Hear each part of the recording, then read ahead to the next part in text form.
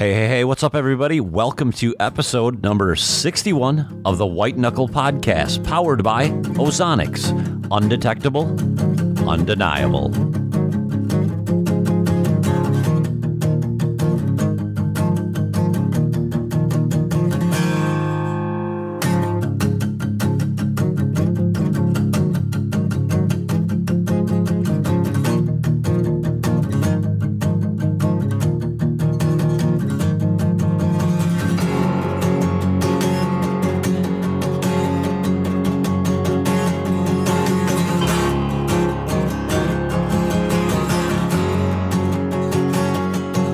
Well, hey, everybody, thanks for tuning back in to the White Knuckle Podcast, episode number 51.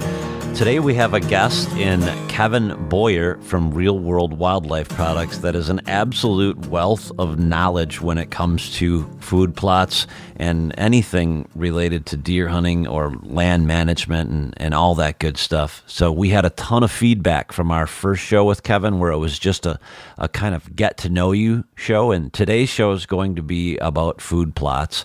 And he's going to get intricate on a few details with respect to soybeans and some other things like that. I hope you enjoy the show. We certainly enjoyed putting it on. I know I say that all the time, but it's the truth. Kevin's a ton of fun to have just because I always walk away having learned something. So with that, here is none other than Mr. Kevin Boyer. Well, hey, everybody, welcome back to the White Knuckle Podcast. Today, of course, I have joined with me my co-host, Todd Prignitz, via Skype on the other line. Todd, how's everything down in Iowa? It's gloomy there, Jason. It's been kind of rainy. It's pretty wet, a little bit mushy, a little wet. Yep. Mm-hmm. It's a little wet here too. Well, we've been talking about getting Kevin Boyer from Real World Wildlife Products and seed and whatever else they make, which I'm sure they've got some other cookies coming for us. But the last show we did with Kevin was one of our big hits. We had a lot of feedback, a lot of questions, and just talking with a few of my buddies who listened, like Tyler Tissue and some different team members. Everybody really had something to say about it. They were intrigued about the depth and the discussion about beans we had and all the other the different things that you guys have put into what you do, which is, in our opinion, make the best seed around for whitetails. So welcome back to the show, Kevin. We're happy to have you here, buddy. Hey, I'm glad to be part of it. So, well, I guess, hey, let's get right into it, man. I posted a couple posts on our Facebook page, my own personal page, mentioning that we were going to have you on the show. And I got quite a few questions just since this morning. So what I want to do is make sure that we can get to some of these questions from our audience. And so basically what the first question I have here is in regard to if you had a farm that had beans and corn planted agriculture all around you, what would you plant? I would still plant beans because even though the ag fields around you kind of take care of the feeding issues during the summertime, once the crops are harvested from the farmers, the deer will pick over those grains laying in the field for a little while. But, as a food plotter, we got to think more than just hunting season. It's not just we're setting a food plot to draw the deer in and keep them around that area for, harvesting them. But, to me, the better thing to look at as a food plotter is what are they eating right now? So if you're just relying on the farmers' corn and bean fields, a lot of those have been picked over by now. And it's looking at our food plots and addressing them as today. What did our deer have to eat from the end of season, from the end of January until we start planting again in the 1st of May?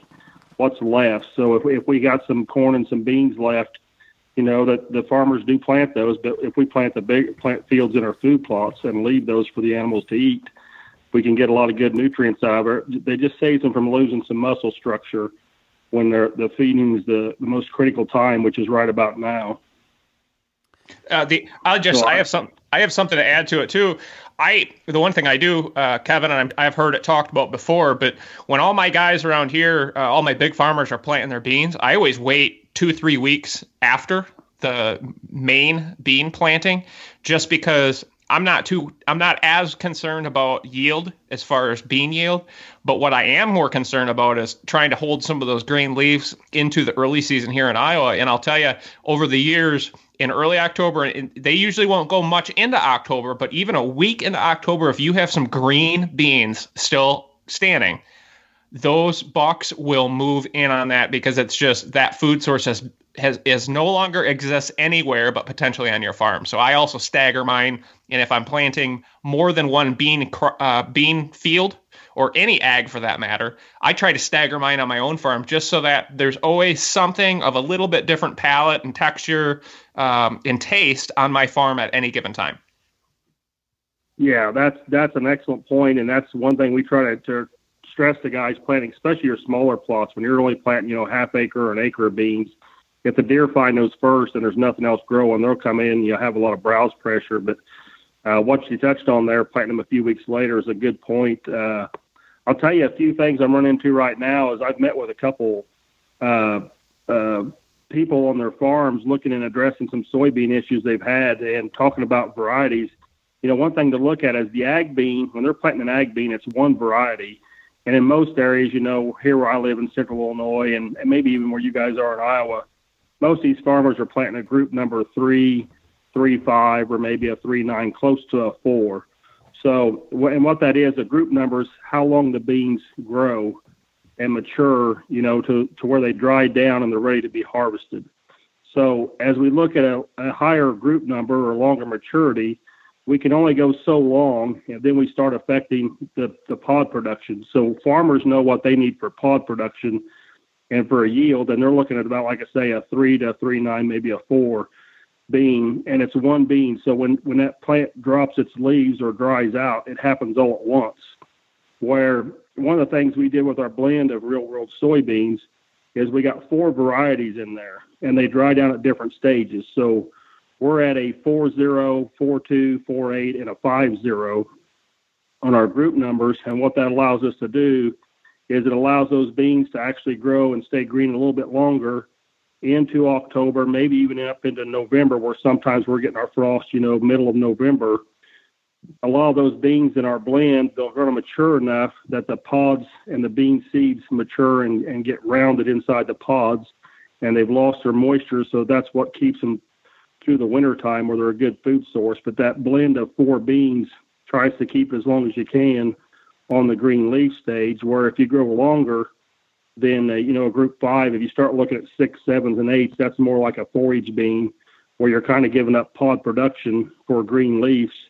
And what happens is once they frost, the green leaves are done. So that's a good point on, planting them a little bit later to have some green leaves. And also, if you're using a different group number a little bit higher, that'll give you a little bit longer growing season as well. Yeah, while we're on the topic of beans, because that was definitely one of the major hot points that guys were asking questions about. And one guy just mentioned, he said on Facebook, he wanted to know why real world beans were considerably more expensive than a typical Pioneer bean or DeKalb or whatever. I think I already know the answer to that, but Kevin, would you address that? I don't even know, honestly, what a bag of regular ag beans goes for compared to like a real world. But considering the volume that these big companies produce, I can imagine, volume and then also the variety. But would you mind commenting about that? Yeah. Well, I mean, the difference is when you're looking at an ag bean to plant as a farmer, it might be from $35 to $45 or $50, depending on the genetic trait, or maybe even a little bit higher than that. So, our real world beans, we sell those for $75 a bag, which, you're looking at $20 to $25 higher. The one thing about it is if you're planting beans, I mean, we tested, there's over 40,000 bean varieties, and they're picked on different, traits in those beans, whether some of them are better for growing pods in drier conditions or wetter conditions, or higher oil, higher fat content, more of a forage or an ag bean. There's a lot of different traits in those. So we tested a little over 300 to 316 varieties, I think is what it was. But our beans were based on the highest shatter-resistant bean. So when you buy an ag bean that says maybe shatter-resistant of 1, which is good, a good shatter-resistant bean, it's rated for October, November, not shattered open that time of the year. Well, we put utilization cages on all the beans we tested for March, April, May of the following year. Because even though you get through October and November, you still need that food source for December, January, February, March, April. So some ag beans that were tested as a 1, great for farmers for shadow resistant. There's no other test being done to prove shadow resistant ability for us as food plotters, except for what we've done or what I'm aware of, that test for later in the year. So some of the ag beans that was a tested 1 shadow resistant was not a good fit for us as a food plotter, because even though they kept the beans in the pod early in hunting season, they failed us in the late season. That's part of it. The other thing is with 4 varieties, you'd have to buy 4 bags of beans to mix 1, and you'd have to come up with the right varieties. Now, a lot of people can say, well, we can just pick any 4 soybeans, they're all the same. But I will tell you right now, one of the guys I met with this, probably 2 or 3 weeks ago, and he filmed it. It'll probably be on the show, but actually he planted 30 acres of beans, and the deer just did not eat them this year. And he was scratching his head he never thought deer would not eat a soybean. He just didn't know what the issue was. Last year, he planted soybeans. There'd be 30 to 70 deer in the plots. This year, there was just a couple deer come in and feed a few minutes and leave. The buck he was targeting this year was actually shot on his neighbor's farm, was not shot on his. And my question to him was what kind of soybeans did you plant? And his answer was he wasn't for sure. He got them at the co-op and just planted whatever they had at the co-op. And I said, well, what beans did you plant last year? And he goes, just whatever beans the co-op had. And I said, do you think they're the same? I said, do you think they're the same beans? And he goes, there's no way they were the same beans. But I told him I've seen in the past with our testing that there are some beans, and people won't realize this until they see a complete failure like this guy did, that they don't realize there are some beans on green leaves when you plant them side by side with others that the deer will go to one variety over another and eat them, whether they're higher in oil, higher in fat, whatever makes them taste better. It's a taste thing. And the same way with these beans that were dried down, wintertime, snow on the ground. He had corn, he had beans, he had other products around there in the year before and all the years past. He couldn't drive the deer out of the field. But for this year, the deer did not like the taste of them at all. So he's seen a difference. And that's the thing about planting one variety of anything, whether it's a purple top turnip or, a soybean or whatever. When you're planting one variety, it's hit or miss. And if you pick the right one, it worked fine for you, well, good. But when you pick the wrong one, like this guy, and you're counting on harvesting that deer that you let go for 3 or 4 years, and all of a sudden you pick the variety that year he doesn't like, then somebody else gets to take him to the taxidermist. I would say one thing right now, Kevin, especially when you're talking cost of food plots, overall beans are cheap, even considering a more expensive real world bean compared to, an ag bean. But to me, a $75 bag of beans will plant an acre. Now, once you see the growth that you get with your beans, so long as you do the proper, take the proper steps and controlling your weeds and fertilizing and whatnot, doing your soil tests, by comparison to anything else, it's still cheap. And I'll tell you, an acre of beans will go a long way. So generally, it's not something you're planting 20, 30 acres unless you're just an absolute nut job on huge amounts of property. So for the average guy, myself included, I might have a total of maybe 5 acres of beans each season, and then I try to have some corn, and then, of course, my other green plots and stuff. So it's not like you're going to be spending thousands of dollars on bean seed, and that's the attractiveness. And a lot of the questions we got about beans were based on our last conversation when we kind of went through. I kind of touched on that. I plant my beans by just top seeding, and literally have been doing it with my ATV. I don't have a seed or anything. And of all the plants of all the seeds I plant each year, beans are the easiest. I mean, and that's what I think there's some misconception that it maybe comes from corn, because corn is a pain in the neck to get to grow properly, and it's very expensive. But soybeans are really easy. And I'm going to take you through my little scenario. I use a Kuntz Engineering ATV tiller, which is basically just a small plow. And I basically We'll start off by applying some sort of a weed killer, usually a week to 2 weeks in advance, let everything brown up. I have everything mowed down as low as I can when I do that. And I till everything up, get it to the point where it's really, really broken up really, really well. And then I basically will just do a very light till job just to create a little bit of a furrow or just some, chunks, and it's not perfect. It's not perfect rows by any means, but just to disrupt the surface so it's kind of bumpy a little bit. Then I throw my beans on top. I usually will plant about 15 to 20% more than required if you're just doing a broadcast application, because with a seeder, you're guaranteed to get, the perfect, every seed's going to most likely grow.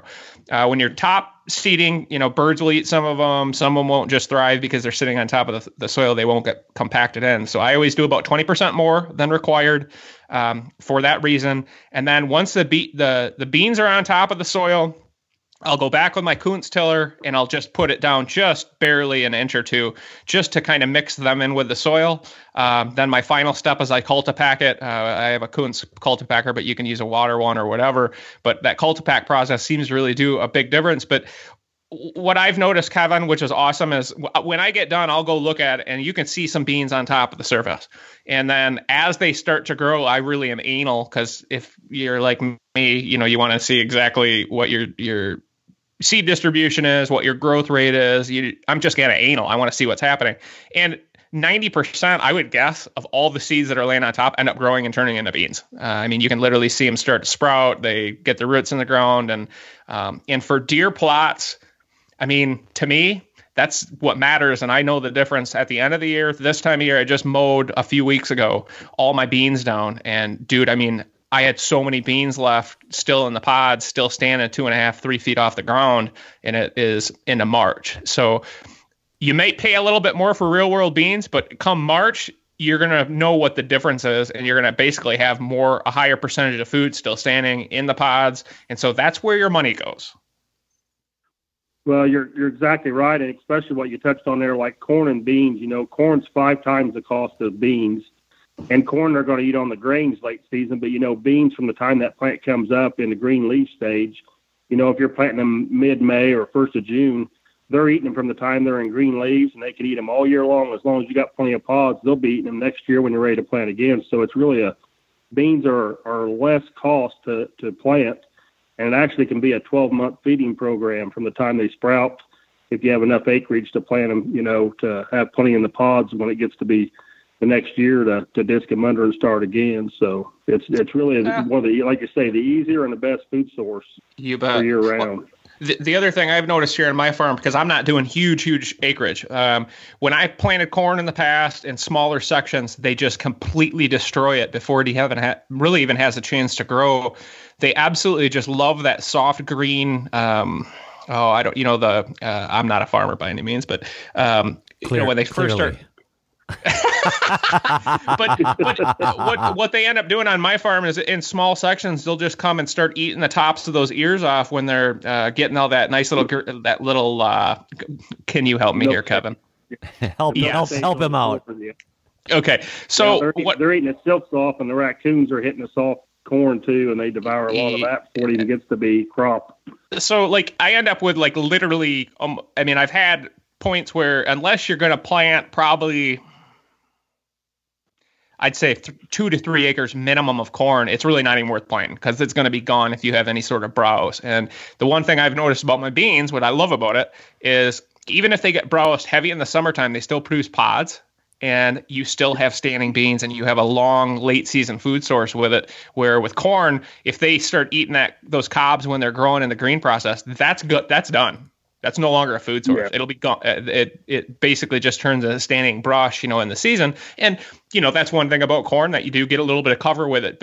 But again, for most of the guys with the questions, you could definitely tell they're looking at more smaller farm operations / hunting properties. These are hunting plot guys. So beans are so much easier from that standpoint. And obviously you have all the ag equipment to plant them properly. You're going to see even better results. But I'd say for a majority, guys, that's what makes real world beans so attractive, is that you can plant them and experience really good results with a minimal amount of cost and a minimal amount of equipment. Yeah, and like you were saying in the beginning about those plots, I like to take a plot and put a little bit of clover around the edge, have a little bit of diversity in your plot. So, do a 10 or 20-foot strip of clover around the edge, do your beans out in the middle, and then you can always overseed, or if you have a heavy area that gets browsed, you can go in there with any of the fall products, the plot toppers, the oats and stuff. But, I like to see greens and grains in the same field. So when you can do that, you've got something when it warms up for them to come to the greens, and something when it really gets cold, they like the grains. So I've got a question from a Facebook viewer or listener, whatever you want to call them. While you guys were talking there, I just went live and asked people to ask some questions. I just got an email in, and the question is on limited amounts of property with limited amounts of cover in ag country. In ag country, are you doing yourself more of a favor by planting cover than you are food? And I'm guessing when they're talking about cover, they're talking about your bedding in a bag or something like that. So let's say for this conversation's sake, you've got an opportunity to plant a 2-acre food plot or 2 acres of cover in this particular area, and let's assume that there's a significant amount of ag in that area. What in your opinion, from a land manager standpoint and also a seed guy standpoint, a food plot guy standpoint, what do you think is better? Well, it depends on pressure on the property too, because I will tell you this much, cover, good thick cover where deer spends 90% of his time is a key.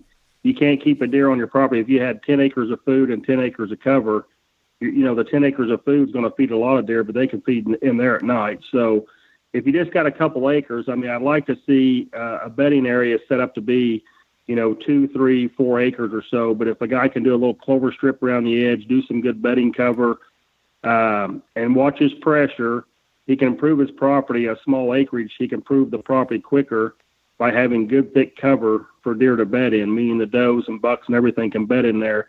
If he has a 2-acre wide open field, he'll draw deer in. But in big ag areas, deer can travel for miles at night and find food source in a big ag area usually. So, just going on a rule of thumb, if you're trying to kill, a bigger deer or more mature deer, cover's key to them, and it has to be a true sanctuary. If you've got cover and you've got dogs and everybody's, walking through it and running through it, then you might as well do a food plot. But if you can set up a true 2 or 3 or 4 acre sanctuary of bedding grasses, a different type of product other than the woods that they can identify with. And that's the key to the grasses is, deer stand in the corn and stay in the corn late season when the ground's wet and the farmers can't get the corn out because they've identified over years that corn's safety, and they can tell a difference between that and the woods. And that's what your grasses will do. So I would say, depending on the pressure, but probably on a 2 or 3 acre patch, you're probably better off doing bedding grasses of some sort and clover around the edge, which will give you a little bit of food source there and give you a way to control your grasses and do a burn. Will get more deer to stay in on your property or moving through it. So it sounds to me like what you're saying is that the big question mark isn't really whether you do one or the other. It's a pretty easy answer. The bigger question that it sounds like you're needing to ask is how much pressure is there, and is that 2 to 3 acres going to have people, dogs, whatever around it, thus rendering it really useless, is what you're saying. Is that correct? Yeah, if you got a small property, and I've been to some where the area they've got to set up is on the backside of a 20-acre piece of woods they own, where it's in the middle of a wide open field. Well, that would be better suited for a sanctuary, or you could do food back there. But if the 20 acres you got and the 2 acres you're looking about doing is right off your yard, right by your house, or you're outside with cookouts and you got dogs and everything else, then instead of doing cover there where the animals aren't going to feel a safe bedding there, you may be better off doing food source there, because they'll come up at night and feed there. You'll keep them coming to that area. You just have to time it, when the rut's on, and trying to time just a certain days to hunt it with only the right winds. And you can enjoy them, seeing coming out in the food there from the house and stuff. Where if you have try to build a sanctuary right next to, where the dogs are going to be running or where people are going to be, or a lot of human scent, that's not going to be a true sanctuary. Yeah, that makes complete sense to me.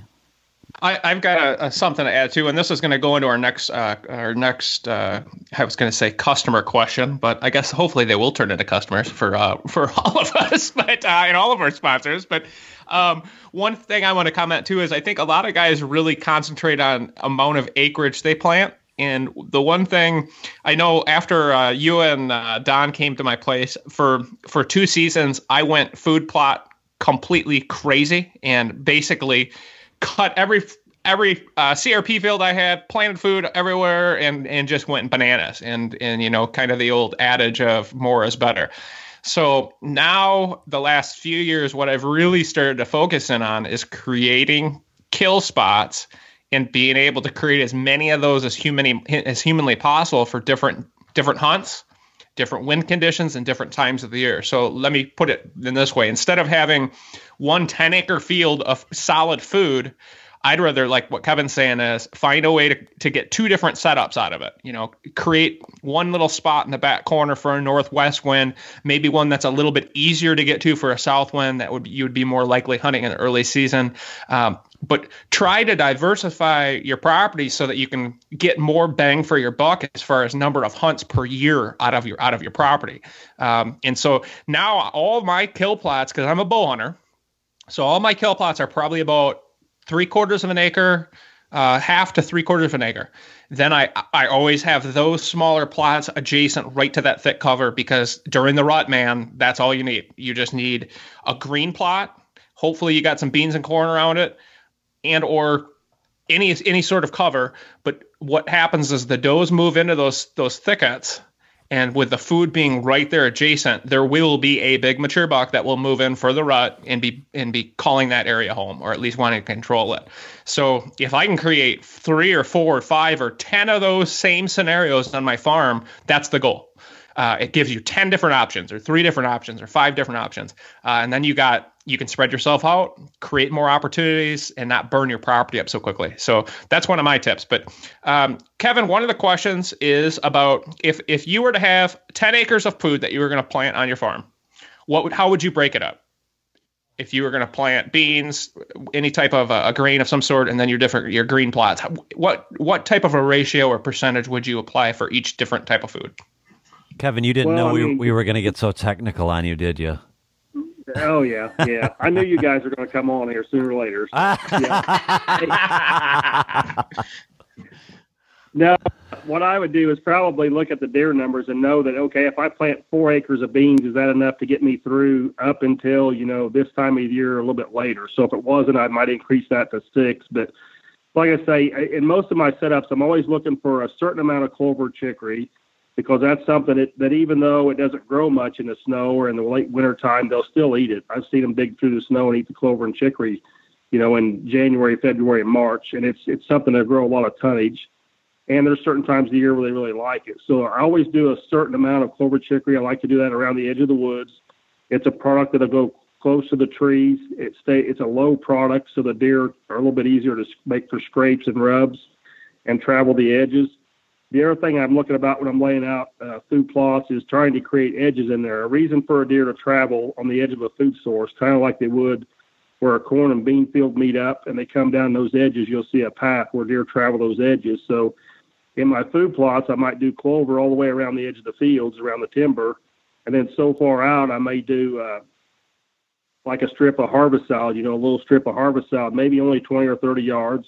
And then I'll do beans out in the middle, and then right in the middle of the beans, I might do my brassicas. And it kind of depends on, for like some of us that are just bow hunters, we got to look about our scenarios close range. But for a guy that bow hunts and gun hunts, he knows later in the season, if he's a muzzleloader hunter, he can have his brassicas set out there in the middle of the field at 50 and 75 yards.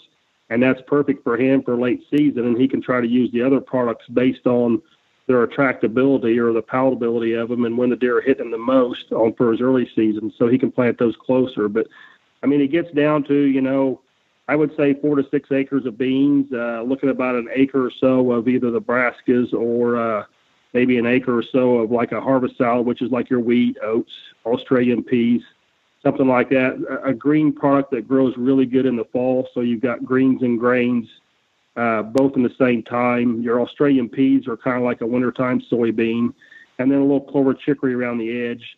And the reason why I leave the corn out is like we talked earlier, it's 5 times the cost. Most guys won't put anhydrous down to really get grain production. You get the guys that start planting, 20 acres or 15, 20 acre food plots. Those guys have probably got access to the equipment or a farmer that, can plant 5 acres or so of corn for them to kind of split up some of the grains and do a good job of it. But I mean, if that kind of answers the question, 4 to 6 acres of beans, and the rest would be a kind of a diversity of fall greens and spring, clover, some products like that.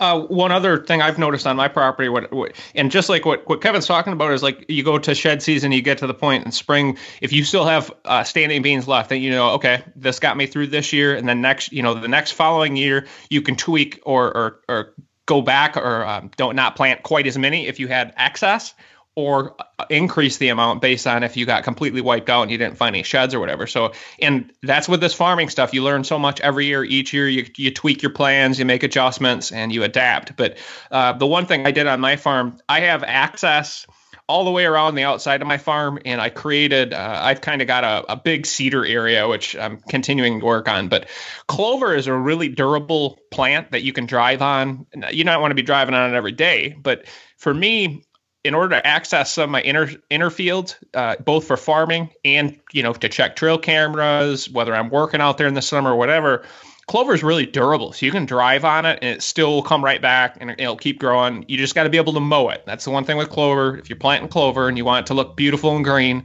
like you see on TV, then you're going to want to have it mowed, several times throughout the season. So you got to have an ability to mow it. But other than that, dude, the stuff grows back year after year. So it's an annual for, I think, 4 or 5 years, isn't it, Kevin?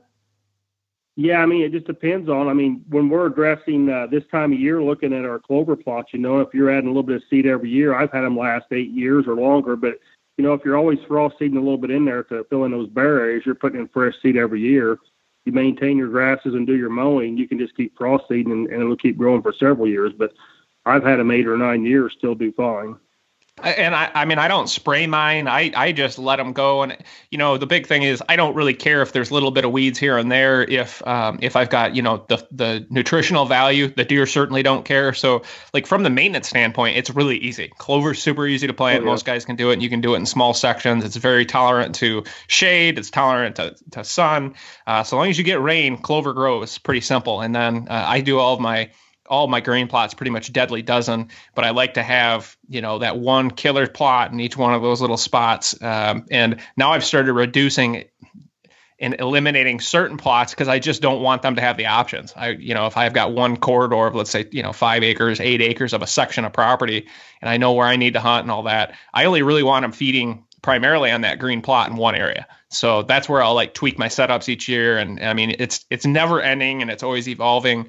But the big thing is you just basically got to take the dive, get your feet wet, and don't be afraid to make mistakes, because I make mistakes every year, but I kind of look at it from a learning standpoint, and each year they just get better and better, and I learn how to become more efficient too. It's not just about throwing more seed on the ground and more chemicals and more fertilizer. It's about being smart with it, making your money go as far as you possibly can, and not throwing it out and wasting it in ways that you just don't need to. One thing I look at this time of year is, kind of what I'm doing right now is I'm looking at my food plots that, address them and looking at them. Were they a success this year? Did the deer feed in them, and why didn't they, or why did they? And like I say, right now I'm getting a lot of people sending me pictures and stuff, wanting to know, why they're not eating this or that. And one guy sent me a picture of a bunch of beans that they weren't eating. And when he cracked the pods open, the bean seeds themselves were egg-shaped is what they are. And what that told me is the variety that he planted did not have enough time to mature and turn around and lose the moisture in the bean seeds. So they actually started to grow mold or fungus in there, which affects the taste. So, I'm just looking at everything, but guys can look at one thing I'm doing is looking at my plots, address them, saying, what can I do better? Did I run out of beans? When did I run out of beans? Can I make it bigger with beans? If not, do I need to add more clover? What can I add in those areas? To see what it was. And then also I'm addressing, like my clover plots, when I'm looking at them and they've been pretty well mowed down, is there a lot of bare area? How much frost seeding do I need to do? And it's still, people say, well, the ground's not frozen. We're not getting snow. Frost seeding's over. We're getting plenty of moisture right now. If you got some thin areas, you can still broadcast seed in there in your clover plots. or for guys that have like the switchgrass areas where they prepared the areas to be put in switchgrass, if they didn't get the seed down earlier, they can still get it put in there. But the thing about it is the plots need to really be clear to put that in there. But I'm always telling people, every month and every few weeks, there's something you can do on your property. If you just look at an address about what changes can you make and what worked for you and what didn't work for you, or, the deer come out of a certain place on the food plot, I don't need them to come out there. I need them to come closer. Do I hinge cut a couple trees in that area to make them funnel a little bit closer to my stand site? Always addressing and tweaking, like you say, to try to improve your next year's hunting situations for your success. So essentially what you're saying is the food plot, I guess I never really thought about it that way. The food plot is certainly part of the equation, a big part of the equation. They got to want to eat it. But once you get them to want to eat it, you can then begin to manipulate things like, hinge cutting and there's 100 different things that you can do to get them to funnel by you where you need them to. Yeah. But it's picking out the first thing is picking the stand site or picking a hunting blind or your entrance and exit route dictate where those should be. And then from there, and it may not be on the plot, it may be back in the woods. And even back in there, if as a bow hunter, if they're traveling from you at 50 yards every day, for me, I like to have them at 20 to 30 yards. So if they're traveling 50 yards on the edge of a ridge there or something, or a saddle, and that's where they've traveled a long time, but I can hinge cut, a half a dozen trees on that farm if it's my farm, and I can get them to, come around up towards me, cut them at an angle and drop them at a particular angle. Or even just I've taken on a place where they went out by one of my stands, it was a cattle pasture next to me, and they actually were quartering towards me all the way out to the field. And it just was a low percentage shot. You couldn't shoot them, and then they'd be out in the field, and they'd get by you too quick. So me and my brother one day was there, and I just told him, I said, let's pick up all the dead brush and limbs around here, and let's make a brush pile right on that corner. And we did, and we made it where the deer had to now go around that brush pile. And when they did, as they circled around, they were broadside and quartered away before they went out to the field. And a lot of times they would stop there, just before they would enter the open ag field. But those little things like that, tweaking little things like that, or trying it, it was an idea I had, looking at the situation. And since then, years ago, it's been 20 or 30 years ago, there's times I use that to my favor. If it's just dragging a few dead limbs down and piling them up against a live tree and making an obstacle for them to have to walk around. Sometimes that's all you need to get that better shot angle. I also have a tip too in regard to the one thing I've always found to be the case is that no matter what you plan for, when you start putting seed in the ground, depending on how much rain you get, depending on deer browse, a lot of different things, usually the green plots that I plant in the fall, I'll literally mow and replant certain areas, like let's say a bean field. If I have an acre of beans and one corner of it got completely hammered, or and it can be either corn or beans. I actually have a piece of property that I lease from a farmer, and he leaves some standing corn, and one of the areas on the back of this field is absolutely mowed down to the ground come August. So that's when I go in and I literally will cut down, half stalks of corn, beans that are just completely destroyed, and I'll just retill it. So if your spring plots don't come in great, you still have another shot come fall, and that's when I plant my harvest salad, and I'm kind of lazy anymore. I used to plant all the different varieties. Now I just plant harvest salad with the plot topper, and that does everything I want.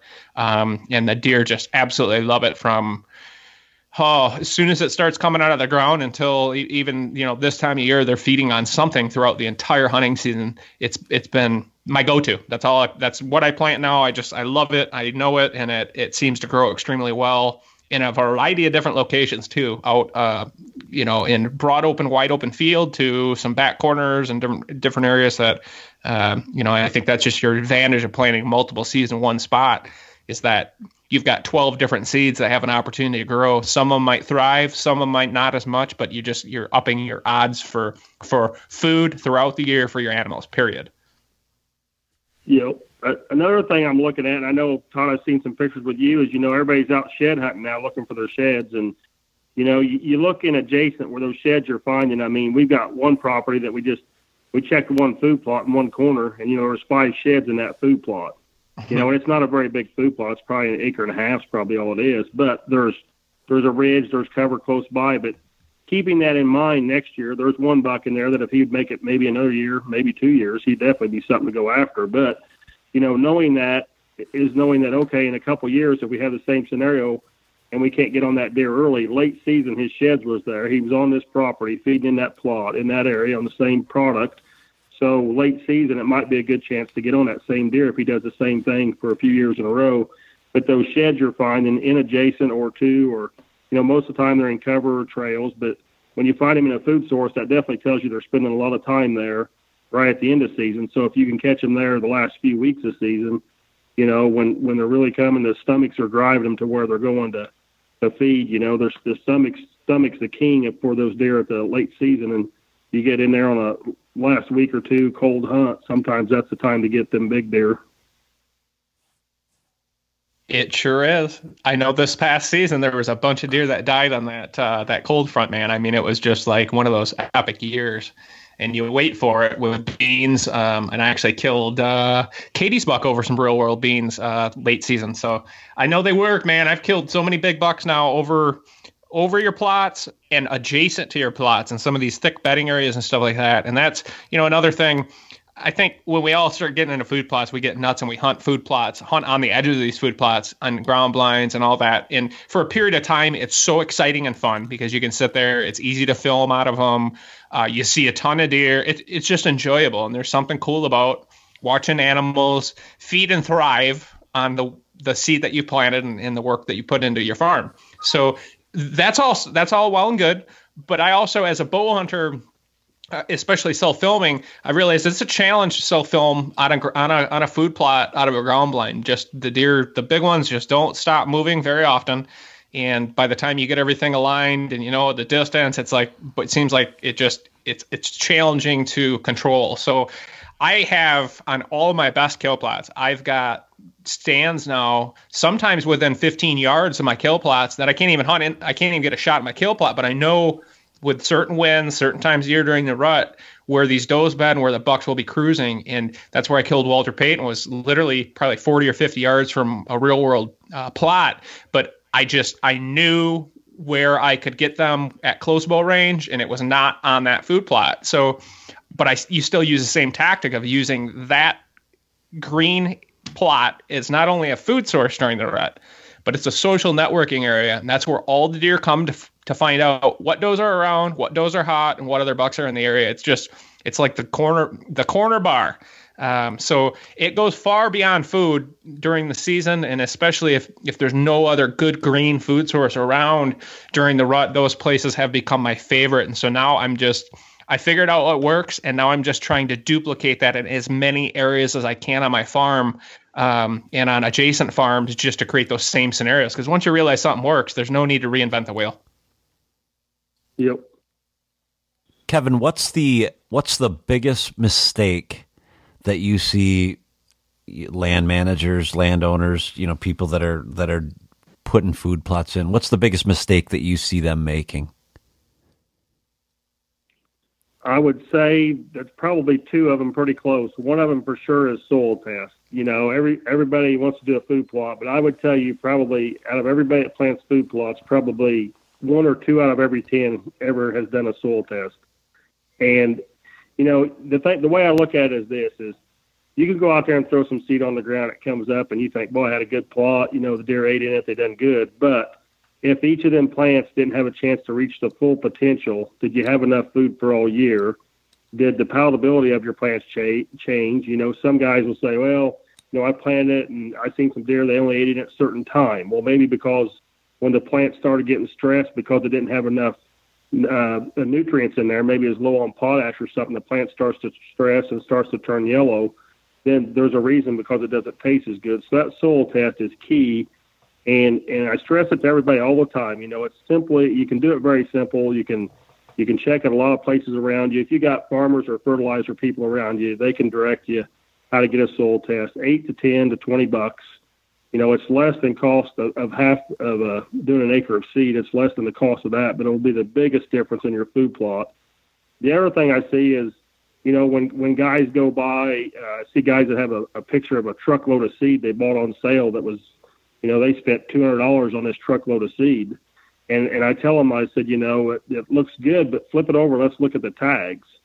And they look at the tags, and it may say, whatever the percentage of germ is, say it's 70 or 80% germ, but the tag's 3 years old. So, the reason it should have been retagged or taken off the shelves, the reason it's being sold at such a discount is because that germ that was 80% 3 years ago is probably way below 40 or 50%, depending on the quality of the seed and kind of how it's done. So when guys are thinking they're getting a good deal buying seed that was being sold for, $40 a bag, and they're buying it for $5 a bag that day, and they buy everything on the shelf, they need to read the seed tags, at least check the test dates, make sure it's current within the last year or so, and then the germ on them, to make sure they're getting good quality seed, whatever seed they buy.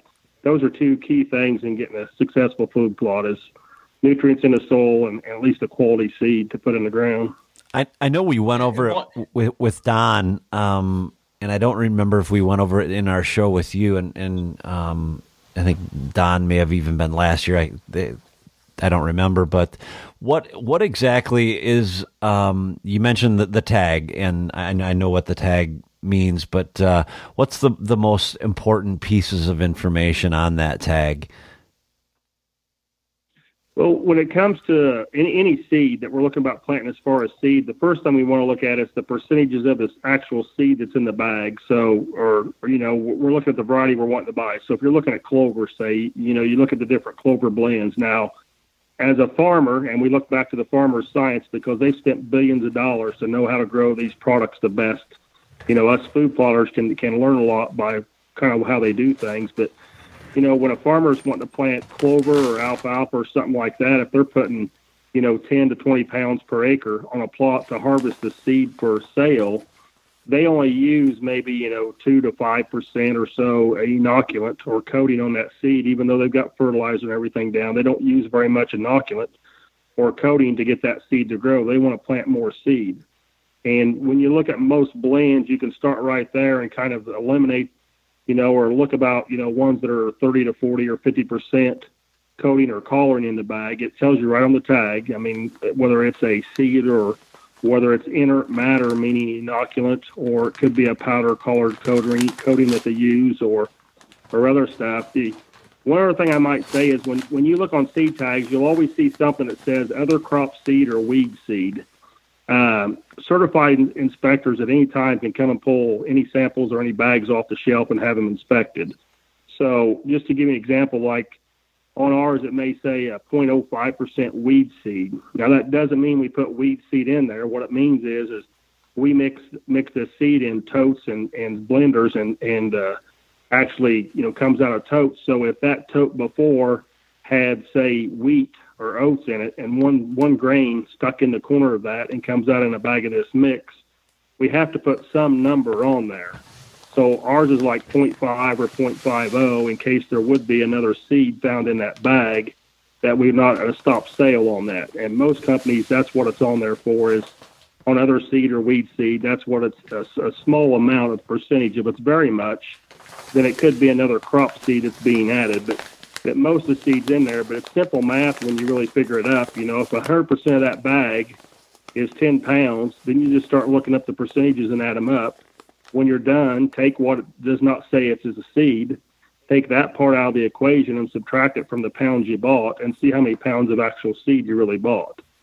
That's what it gets to on kind of reading. And I want to, and after I got to know Kevin and Don and learned more and more and more, if you go to your typical hunting store and you look at, especially, it seems like the smaller bags of some of the big name brands, and you look at the back of the seed percentage, you'd be shocked to see somehow, in some way, shape, or form, how much truly is filler.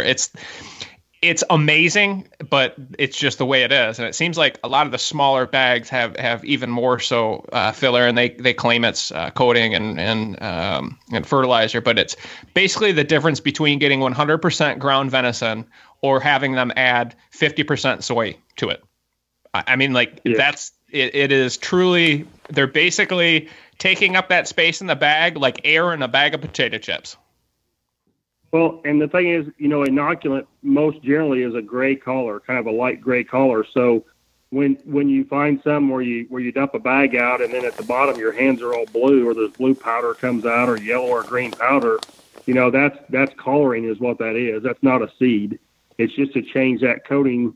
It's the same inoculant. Everybody, if they're using inoculant on a seed, which most generally they just use it on clover seeds. Clovers and chicories is about the only ones that, when you buy a bag of an oats or wheat blend, you don't see on there that they put 30 or 50% inoculant on that. Those seeds don't need it. The wheat and oats and them, they'll pretty well grow anywhere.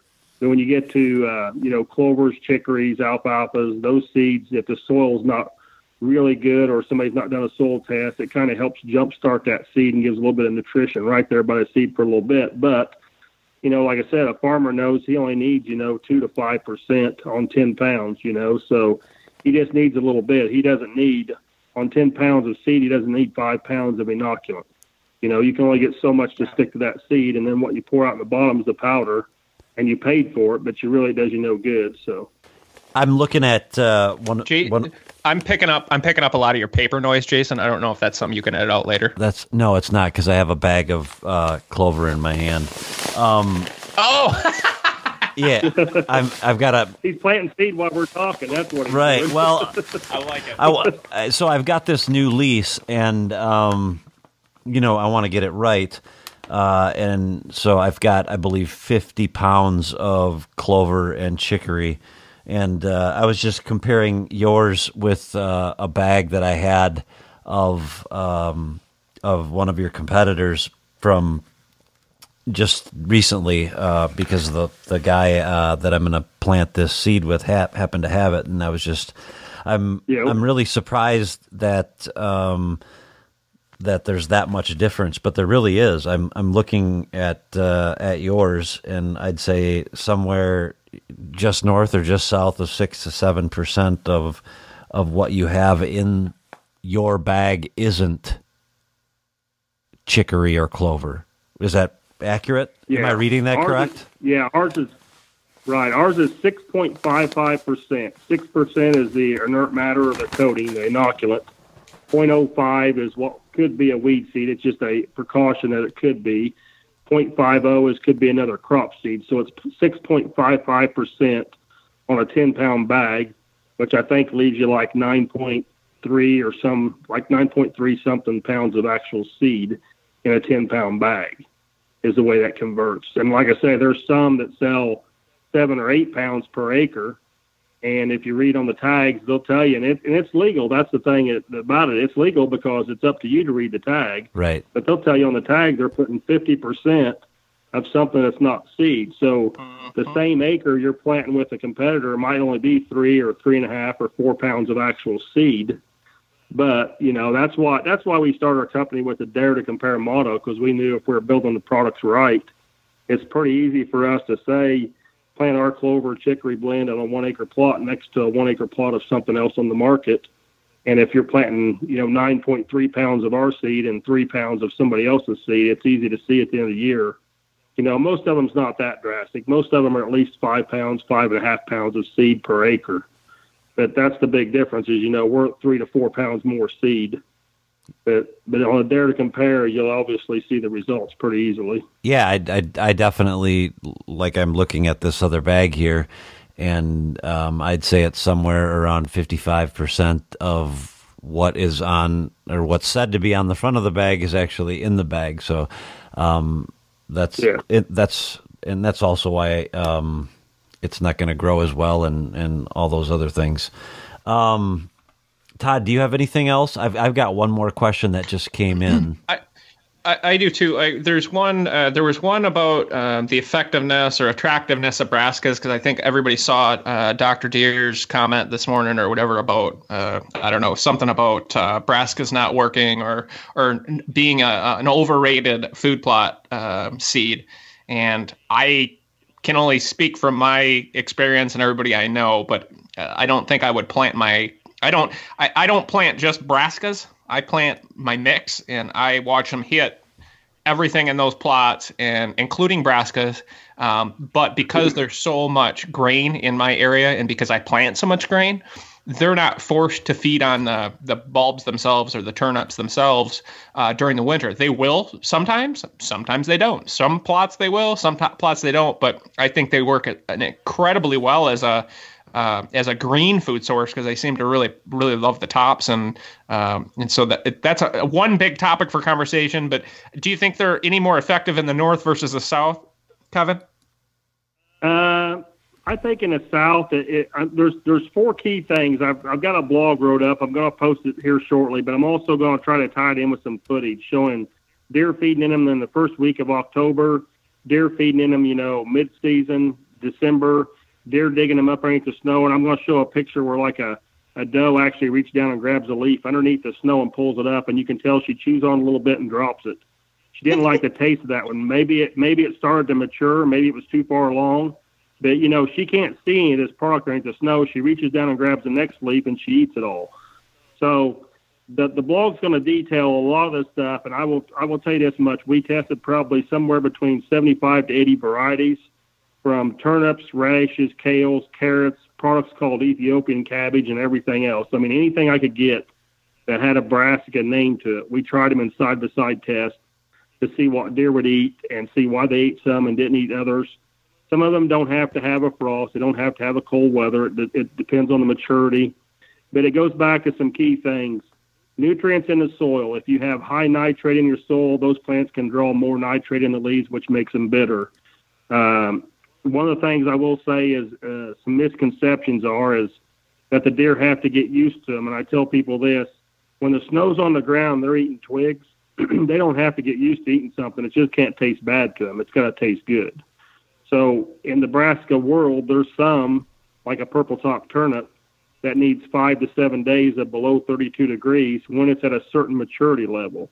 Meaning if you planted it in July and you get the cold weather in November, that plant may already be starting to decay. You may have planted it too early.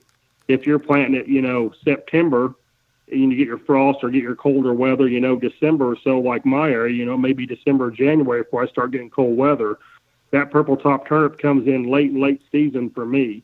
But then you got like sugar beets and tillage radishes and other ones that the nitrate's never really high in those. As those plants mature, even if they don't get cold weather, they still become desirable to the deer. So there's a big misconception in the whole market of brassicas that started years ago with plant them, they get a frost, they turn sweet, deer love them. And then there's been so many of them that's been used that do not fall in that category. And it's kind of made people where they either love them or hate them. They've either seen good success with them or they have not. And, there's a lot of thoughts, theories, and ideas about it. And I hope to, when I post this blog and some video clips, to kind of help give some people some things to think about on it. But, yeah, I mean, where Dr. Deer had posted that, I mean, that's like I made a comment on there that there's some varieties I've seen that the deer won't eat, and there's other ones that they do. So it depends on the varieties and how much testing the guy's done. But, we just spent years and years, and our whole testing phase is based on what deer will eat, not based on anything else, but based on what deer eat. And that's how we put blends together. So the plot topper blend, for guys that have either planted brassicas, either been good for them or bad for them, it's a half-acre jug. And I recommend guys doing side-by-side tests and, try something that they got that works really well for them and plant a little bit beside it. Or if they planted brassicas before and they didn't work, they might want to try a little bit of jug. And it's got some different varieties in there that turn at different times and are attractive all the way through hunting season. So I can speak from experience. One of the most I don't know, to me, it's very interesting is when you're sitting over, and because I've hunted over the Deadly Dozen so much, I'm such a huge fan of it. I enjoy watching deer at different times of the year and how fussy they seem to be when food is plentiful. And you'll watch a doe or a buck or whatever sitting out in front of your blind, and they'll feed for, anywhere between 5 minutes to an hour. And some deer will literally come into that field and just sniff around, find one plant, eat it. Sniff around, find one plant, eat it. The other ones are like pigs, and they just want to eat everything.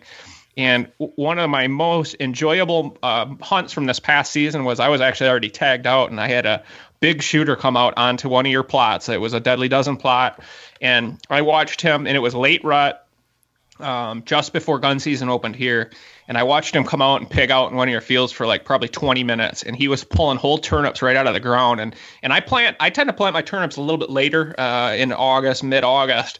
and he was pulling the whole plant out of the ground and eating from the bulb all the way to the tops of the leaves. And as he was eating it, it was like just rotating like a fan out of his mouth, just pigging. I mean, just pigging out, gorging. And I mean, like I was waiting for him to freaking choke, but it was amazing to me. You could read his body language that he was literally just starving to death and wanted to eat as much food as humanly possible in the shortest period of time.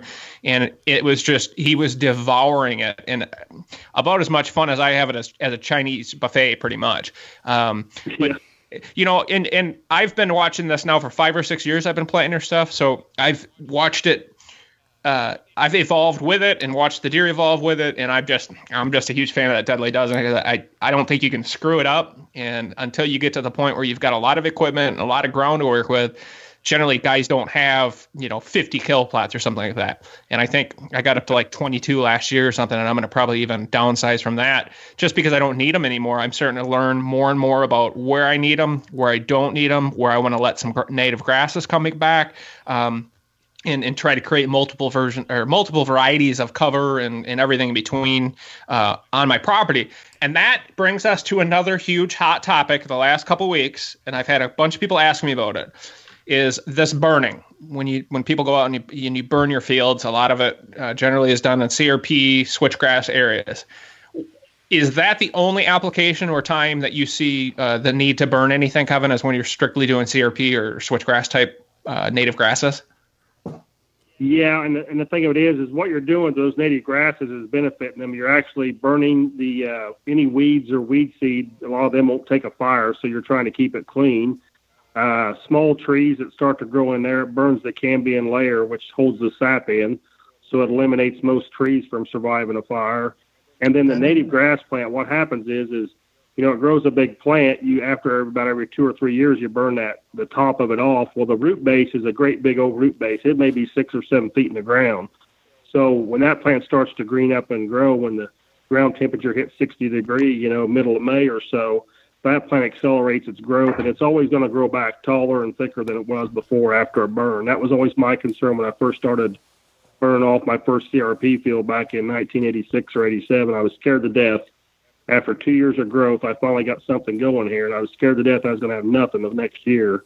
And after I burned it came in twice as thick and twice as tall. But, yeah, those fires are the best way to maintain native grasses. It's like mowing your yard once a week in the summertime, or walking away and not mowing for a year and coming back and seeing what you got. It's going to keep them clean and keep them thick and keep them growing.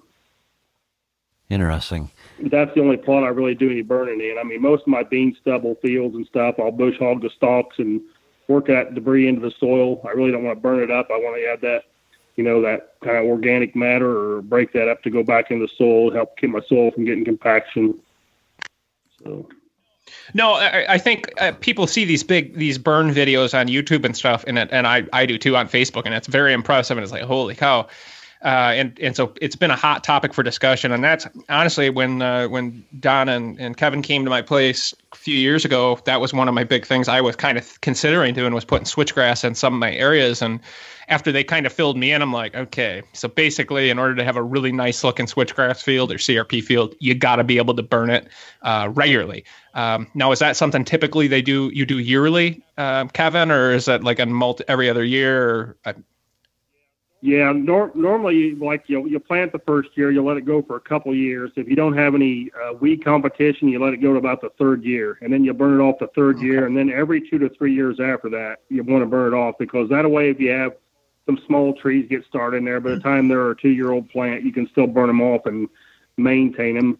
On one of my farms, what I do is it's kind of a draw, sticks out in the middle of the field, and it was just a little bitty brushy draw, didn't have a lot of thick cover in it, but I went through and actually just kind of burned everything off in it. And then I took 5 acres of a cattle pasture out of old fescue grass and started spraying it and killing it.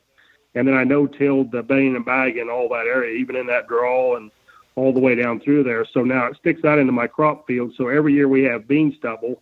It's easier for me to control a burn when we have bean stubble now. So I burn it every other year when we're doing beans. And when we do corn stalks, I don't burn it on that year because it's a no-till farm. So we leave the crop residue on the field, so okay, it's easier to control it. No, typically when you're planting switchgrass and native grasses, you pretty much need to drill all those, do you not?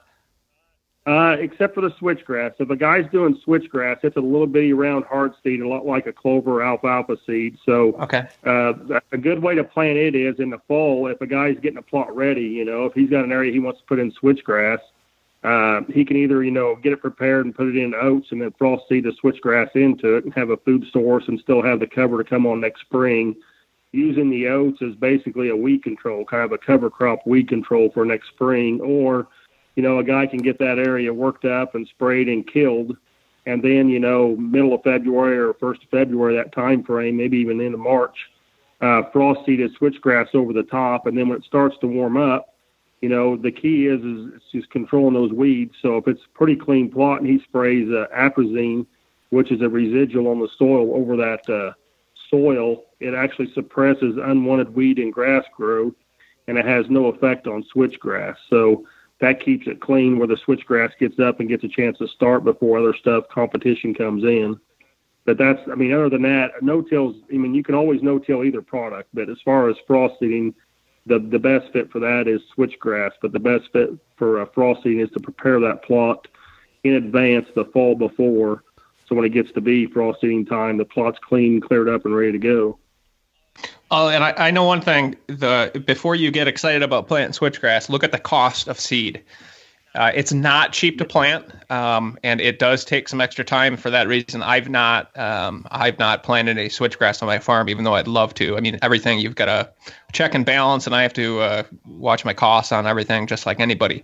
So it just hasn't been a huge priority of mine. But CRP switchgrass, to get it to look the way you see it, and you envision the 7-foot tall switchgrass so thick you can't even walk through it.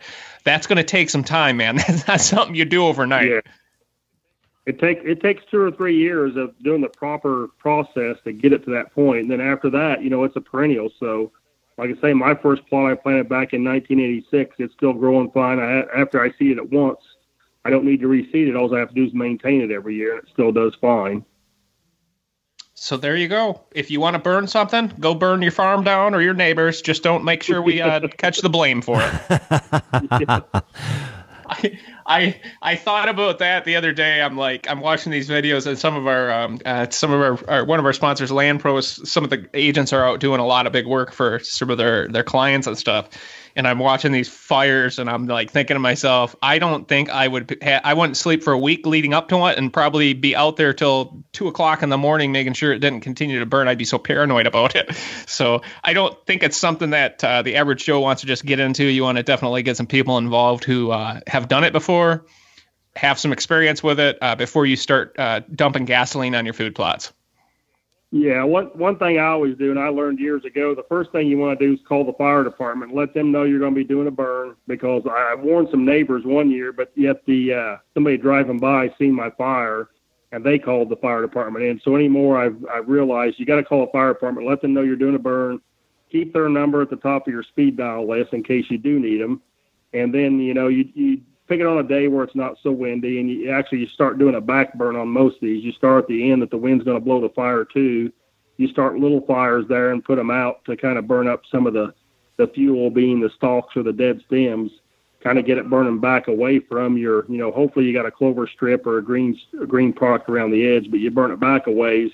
And then once you get it to where the fire can't jump your fire break, you go to the other end and set it afire. And that's what most people see is just a tremendous blaze going out across the field, but there was a lot of preparation that took place ahead of time, hopefully, to keep that fire from jumping or getting out of control. I can just imagine doing all this and listening to Metallica just full blast the whole time. Oh, Todd, you never cease to amaze us. Doesn't it just sound like it, though? I'm like, oh, my Lord, that'd be the only reason I really want to do it, is just listen to Metallica while I do it. All right, one last question, Kevin, and then we'll let you go do on to some more important tasks. But one of the folks wrote in here while we were recording this. How important is coating your seed with they called it an aftermarket product prior to putting it in the ground? Like, there's all kinds of, I don't know, any name brands. I guess I do know name brands. I won't mention any. But there's seed coat that they recommend you putting on your seed prior to putting it in the ground. Is that anything that you think is important? Well, I go back to the same thing. If you're trying to find a shortcut not to do a soil test, maybe some of those products work, but I always tell people the same thing. If you're needing it, or if you think you need it, treat half your seed and put it on your plot, and not treat the other half your seed, and see a difference. I've tried a lot of foliage sprays and treatments from as far as I took a 10-acre field, planted all the same seed all the same time. We sprayed it on the ground. We treated the seed. When the plants first come up, we sprayed it. When the plants got up, almost knee high, and we sprayed Roundup over a bean field, we sprayed it again. I actually treated that field 5 times, 5 acres of it, and was comparing foliage tests from one side to the other. Now, when it come to that, I had guys tell me, this is the numbers, this is what all it'll do. And for me anyway, I did not see the results. I know farmers, one of the guys that farmed for me, he does some foliage spray because he's looking at 1 or 2 bushel to the yield more on crops where he does it at. Where, as far as benefiting the seed, as adding seed treatments and stuff, I don't know all the science behind it. I just know there's not a shortcut from a soil test and adding what you need in the soil and trying to get a cheaper way or a quicker way or easy way to do it is not necessarily the best way. So I don't know, how well that works on porous soil, because I've always been one to do a soil test and add a little bit above and beyond what's recommended to know that my seeds, once they sprout, they've got everything in the soil they need. So I'm not probably an expert in that field as far as all the different ones, because I haven't tried them and I don't know all the benefits that I could say work or don't work. But I have tried probably 6 or 7 different type of foliage sprays and seed treatments, things in the past. Probably, it's probably been 3 or 4 years since I've done any, but I've done them for 4 or 5 years in a row, trying to find out if there was a big enough difference to show a value to food plotters that would work or not. Here's my take on it. I think a lot of the small seed in a bag that you buy at the big box stores, I think some of those seed companies have really promoted the fact that they use some sort of a special seed coating or whatever. You shouldn't be buying your seed for the coating, based on my experience. And what I did on my plots is I started to notice when I was planting fertilizer, I didn't have a very consistent way of doing it. And so I'd spill fertilizer. Some areas would get more than others. And then come hunting season, when you're sitting in your blind, you're looking at your food plot, you have nothing to do but sit there and look at it and analyze it. And there was areas that had twice as much growth where you could clearly see I had accidentally spilled fertilizer right there. And I used just a 6-24-24, I believe. Does that sound right, Kevin? That's a non-nitrogen. Yep. Okay. And so that's what I get from my co-op. And I think it's like $11 for a 50-pound bag. So now when I'm planting my food plots, I've been putting an extra couple bags on per acre each year, just because for the added cost, I see the benefit. And I've seen it so many years now where I spend the extra $20, $30 or whatever for a 1 acre plot.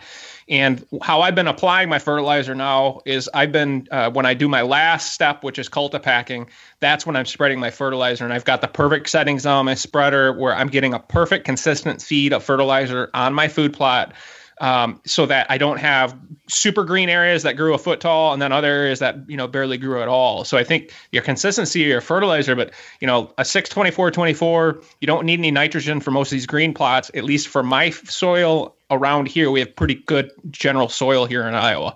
That's got a good amount of nitrogen in it. And I think a lot of it too, Kevin, doesn't it have to do with, if you're planting a lot of corn just strips your soils from nitrogen. So if you're, going into a cornfield or an area that's been planting corn year after year after year, that would be an area you'd really have to do a little bit better job of soil toss and things like that. Is that not correct? Yeah, that's true. Yep. And your beans are producing nitrogen, your legumes are producing nitrogen. So, you're building a soil with some plants that you use, but one thing, kind of like what you touched on there, is one thing I'll tell guys is, when it comes to food plotters or it comes to farmers, just use some common sense. If it worked that well for us guys that's marketed to in food plots, maybe the farmers would be using it too. If it benefited our seed enough in food plots, every farmer is looking for the next edge to get 2 more bushel to the acre yield.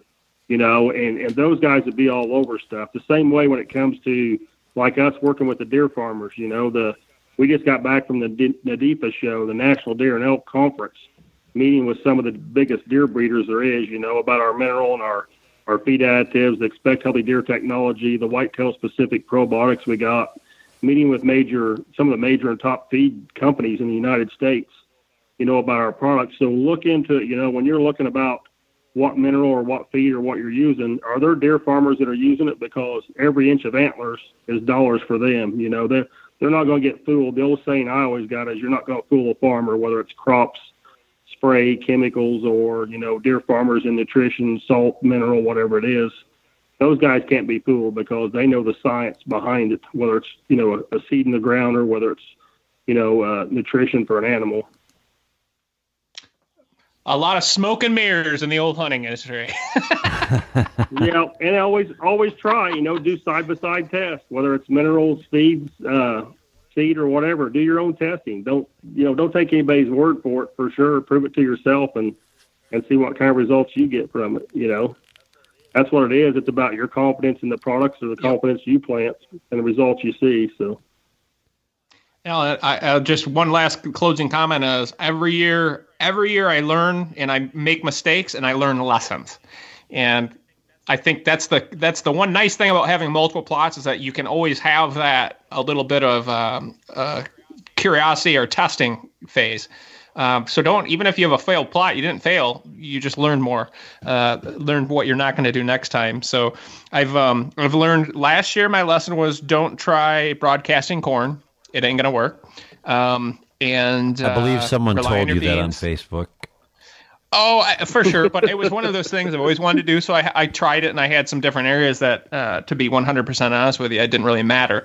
And so I've got enough areas now where I can kind of spread out and have some test plots each year and stuff like that. But I think the guys who are just getting into it, green plots are really easy, beans are really easy. And if you have any specific questions beyond this, please feel free to either you can private message myself directly, White Knuckle page, or go right on in the posts from Kevin's podcast that we made announcements and had different questions and stuff. And feel free to ask some questions. I know that there's nothing more than we like to do than help other guys and girls achieve success in the field, and this is just one of our huge tools for success. So thank you again, Kevin, for your guys' support of White Knuckle Productions. I know there's one thing, there's no other seed that I will plant, so you're stuck with us.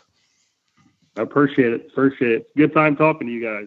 Well, there you have it, our interview with Kevin Boyer from Real World Wildlife Products. If you have any questions for Kevin, don't be afraid to email him. His email is on their website, realworldwildlifeproducts.com. I will put links to their website in our show notes. So if you have any questions, you're able to get them addressed by Kevin or whomever it is that you're looking to talk to over there.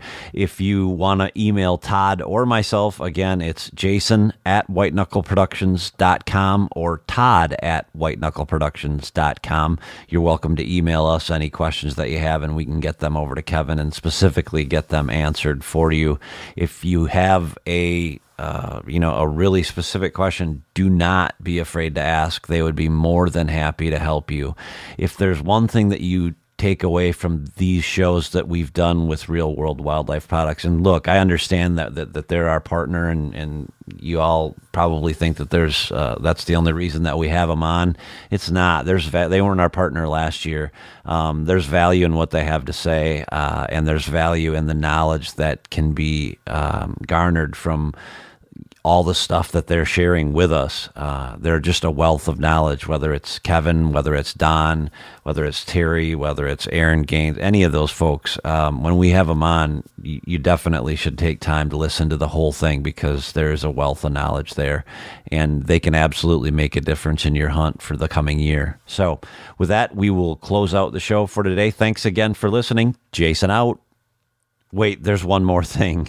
I would be filled with regret if I did not tell you that if you haven't figured it out by now, Ozonics is manufacturer to consumer only. They're not in any retail stores. So the only way you can buy their product, if you haven't caught up with them at one of the trade shows this year or don't plan to, The only way you're going to be able to buy that product is to go to www.ozonicshunting.com.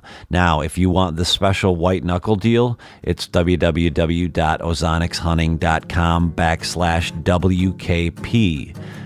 You can just go to that site, which is a site within their site, and you'll get the deal of the month that White Knuckle is putting on in tandem or in partnership with